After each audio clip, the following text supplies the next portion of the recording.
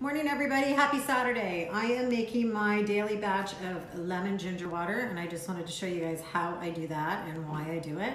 I have been drinking lemon ginger water now for a few years and it's pretty simple.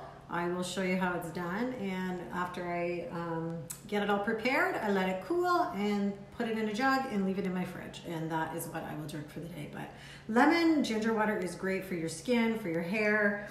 It helps to regulate blood sugar, so if you're somebody that feels hungry a lot during the day, it can really help to combat those urges to eat. So it's super easy, and I'm gonna show you how it's done. Okay, let's take a look. Oops, here we go.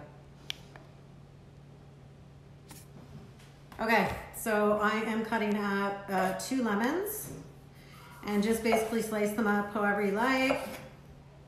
I go through a lot of lemons during the week, and I have cut up my ginger, and it's pretty simple. I have my bowl here. Hang on, I'm gonna move my camera up. Oh, move my camera up slightly. I have my bowl here. I'm just going to put everything into the bowl. I've already boiled my water in my kettle, and I have about 3 cups of water here. So simply pour it in, and I will let this steep for probably, I don't know, an hour, hour and a half. Might throw a towel over it, just leave it on the counter.